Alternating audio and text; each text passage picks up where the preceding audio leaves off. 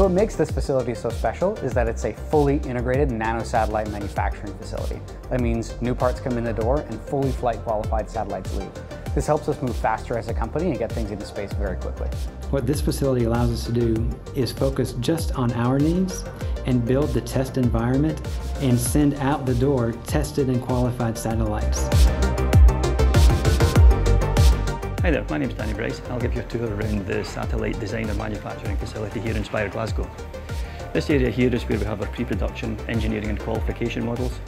These are used for software and hardware validation. They can be used by the global design teams. They're accessible anywhere. They also emulate the actual hardware we've got in orbit at the moment. The satellites themselves are modular in design. The modules are received into this area here where we inspect, electrically test and conformally coat and make those ready for flight. At flight stock, we can move them downstairs to build into satellites.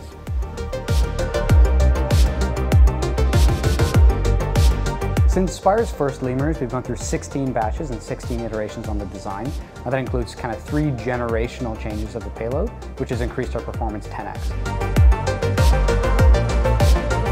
Because we own the facility and have been able to tailor the facility for our needs, it allows us to iterate much faster than if we were dependent on external vendors for these services.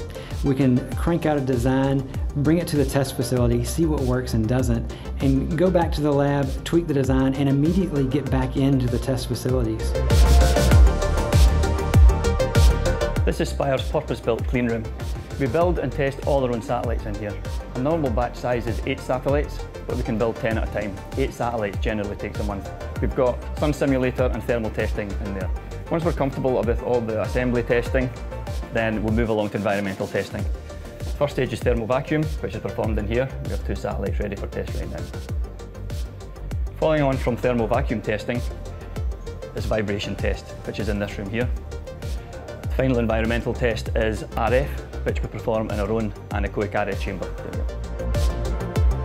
This is Spire's own RF chamber. We use this to test and characterise the comms link and the payload sensitivities. Having this capability on site along with thermal vacuum and vibration testing cuts weeks out of the manufacturing cycle. If someone brought us a new sensor tomorrow, depending on how large and complex it was, for something a bit bigger it would be 4 to 6 months, but for something small and easy, as few as 1 or 2. Having all these capabilities in-house brings the time to make a satellite from months down to weeks. We have thermal vacuum tests, thermal chambers, sun simulators, an RF chamber. We have vibration test facilities, Helmholtz coils. Anything that you need to test a satellite, we can do right here in-house.